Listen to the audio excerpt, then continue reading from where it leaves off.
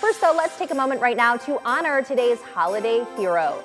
This is Kristian Theisen. He was nominated by his parents, who of course are quite proud of him. Kristian is in the U.S. Air Force, currently stationed in Aviano, Italy. And you can still let us know who your holiday heroes are, sending us a picture on the WTOL 11 app. Tell us a little about them, and then watch every weekday right here at 5 as we salute our holiday heroes, saying thank you for dedicating their lives to keeping ours safe.